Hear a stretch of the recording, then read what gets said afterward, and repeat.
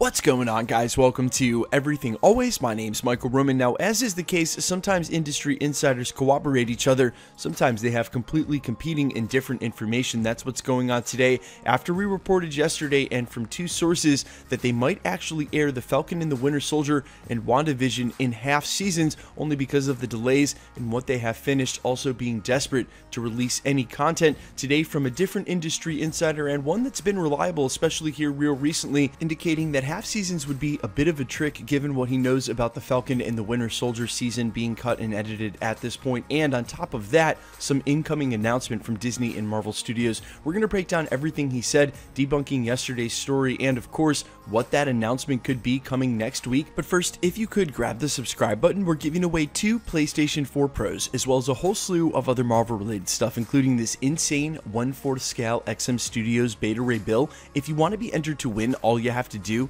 hit the subscribe button, then hit the notification bell, leave a like and a comment on this video, and if you want, stick around to the end of the video. We'll get into all the giveaway stuff again there. So real quickly to recap, coming from a couple of industry insiders, that Falcon and the Winter Soldier and WandaVision may in fact get released in half seasons because that's all that they have done, and of course the entire industry is desperate for content. That prompted a response from Atlanta Filming. Now it's an anonymous account of sorts, it's just a Twitter account under Atlanta Filming, but they've had a ton of leaks, especially here real recently, and in response to this half season report going around yesterday, they were prompted to say this, and quote, "Oh, more fun. On Falcon, it would be hard to air the first 3 episodes since one of them isn't finished yet. It'd be even harder to air the last 3 episodes since one of those isn't finished yet either, unless they change the story and recut it. If Falcon and the Winter Soldier airs in August, it will have curiously lengthened episodes, I imagine. Loki might be able to split that up. That would be weird since it's a multiple season story already, but seriously, no one knows anything right now. ...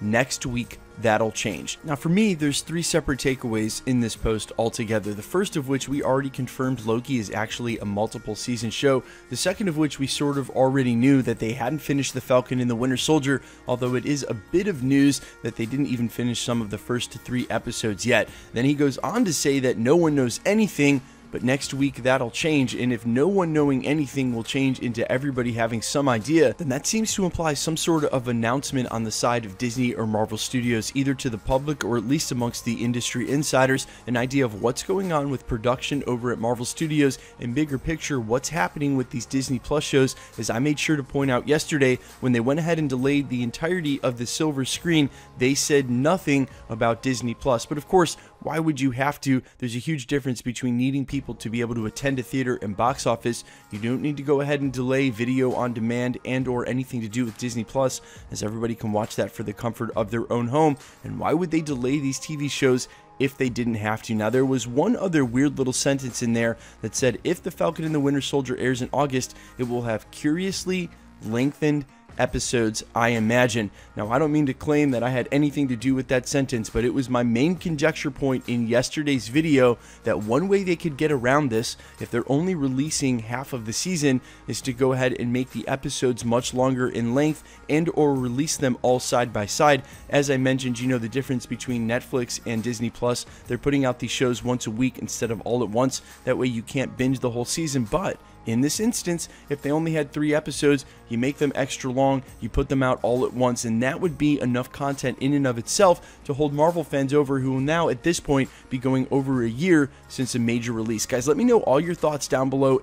What do you think this announcement could be, especially from Disney and Marvel? They have been quite curiously silent, especially considering there's a ton of openings now in the places they do production, both overseas and domestically. Is there any chance that this is a trailer for one or both of the TV series? Probably not. I would believe that to be a bit of a stretch considering we don't even have a new release date, but that's most likely what this would be, considering we're now in that middle area in the summer. There's got to be some pressure from those over at Disney Plus to want to tell us when the content's coming, as they're trying to continue driving subscriptions for that service, and of course without any real knowledge of when we'll all be back to the box office. Black Widow still has a release date of November 6th that is contingent on everybody going back to theaters, but in the case of Disney Plus, that contingency doesn't exist. Guys, let me know all your thoughts down below, how hyped you are for the Falcon and Winter Soldier, and what you think this announcement could be. Guys, I doubt it's a trailer, but probably something else like release dates. Let me know all your thoughts, and quickly, let's get into the giveaway stuff before I let you go.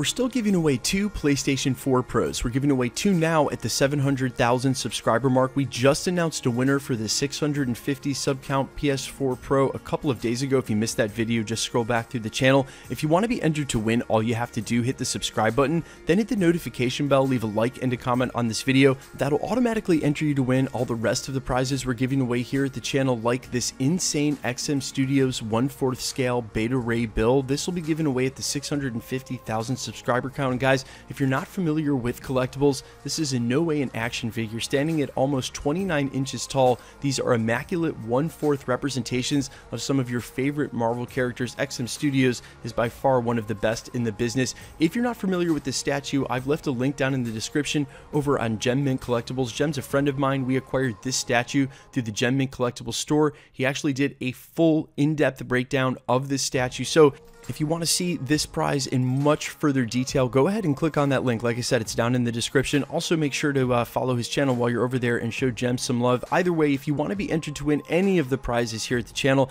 the PlayStation 4 Pros, the Beta Ray Bill statue, or any of the other prizes we announce, hopefully as we double down all the way up to 1 million over the next couple of years, all the same rules will always apply. Hit the subscribe button, then hit the notification bell with notifications turned on. Leave a like and a comment on this video, and because it's truly random, the more videos you like and comment on, the better chance you have of winning. All winners will be announced at the end of videos, just like we're doing here. And if you've missed any of the past winners, especially here real recently, as I said, we just gave away a PlayStation 4 Pro at 650K. No worries, all you have to do is scroll back through the channel, look for the subscriber count and the winner in the title, click on that video, and scroll to the end. My name's Michael Roman. This is Everything Always, guys. Thanks for checking out the channel, and stick around. We'll be posting again real soon.